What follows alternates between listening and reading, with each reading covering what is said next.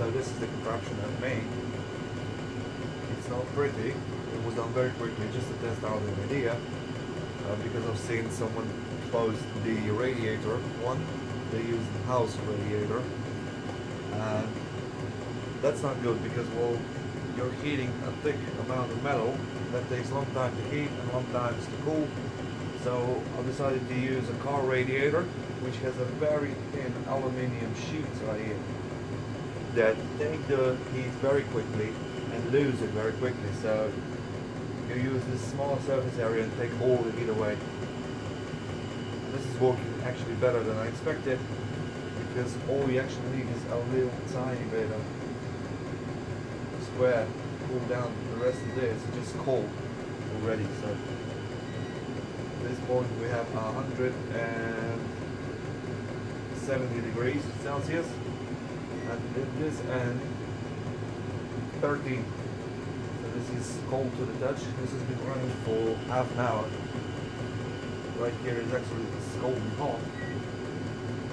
180. And this end is cold to the touch. Everything. Half of this is cool. Here there's some air. It shows 60-70 degrees Celsius.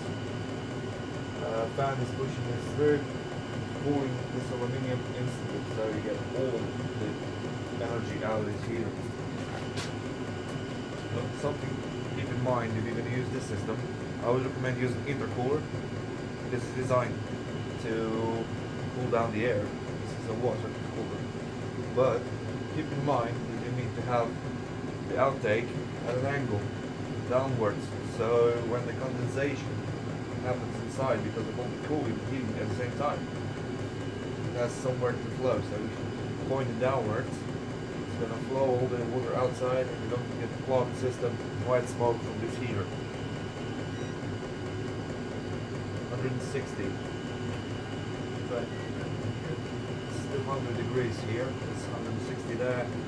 It's cooling all of that excess heat that this heater is producing.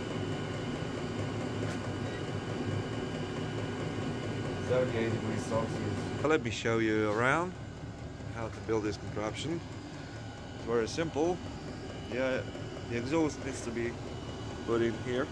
I'm going to show you here. 150-60 degrees. And then if I hold it, you can just see how the temperature plummets when we go to the other end. Look at this.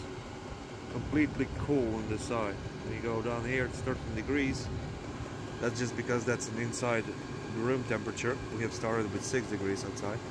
This is cool, very. So you're gonna need a little tiny amount of fan. I've exaggerated a bit, so I made a little hole here so that not all of the air is coming through, because then it just doesn't feel that much of a heat here. But this is easily adding kilowatts to this heater, no doubt. So fan, you can probably use 2 computer fans behind it, but they need to run constantly. While you're playing with this exhaust and everything that may have some leaks, you need to install this somewhere. It's a monoxide alarm. You just place it somewhere, right, so you don't die here in your space. The reason I'll build this exhaust heater here from car part is that I can plug the output right here and heat up my fitness room, while the other end is heating this space where you can then sit down and rest a bit. And I have this little nozzle here that can direct the airflow to the side by side. And when I feel like heating up the big room, I just unplug it.